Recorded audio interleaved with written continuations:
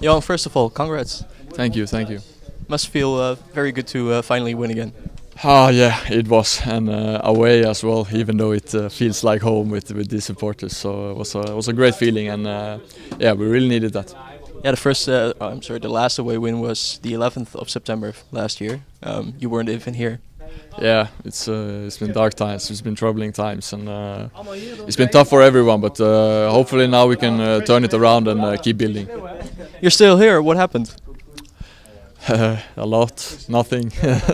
It's difficult to explain. It's been a tough period mentally for myself. A lot of thinking, a lot of phone calls, a lot of speculations. So, but now most windows are closed. So the chance of me staying is really big now. So yeah, I'm not really disappointed about it. So keep building.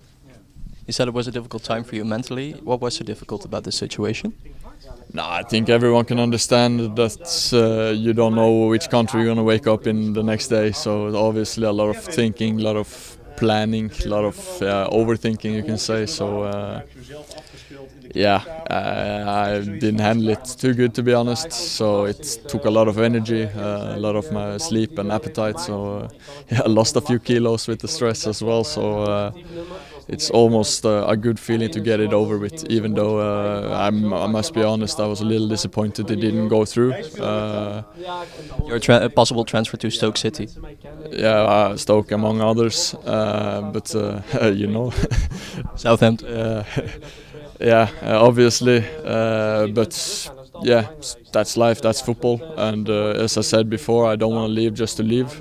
I want to leave for something really good, and this time something really good didn't come up, so then I prefer to stay and help this club back where it belongs.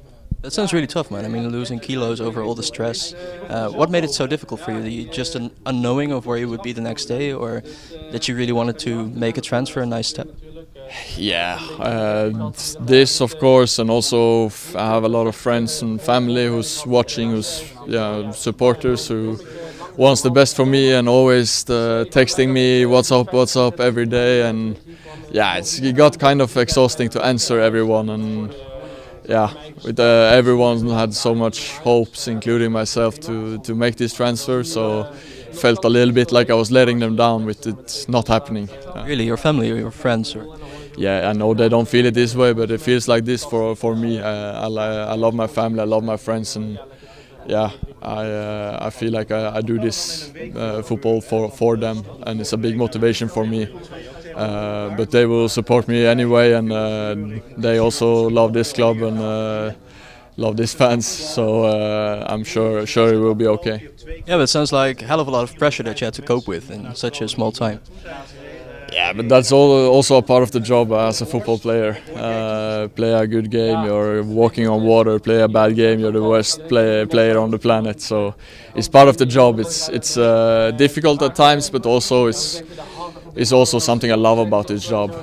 The pressure, to feel the adrenaline, and I wouldn't miss it for the world. So it's also something I love in football.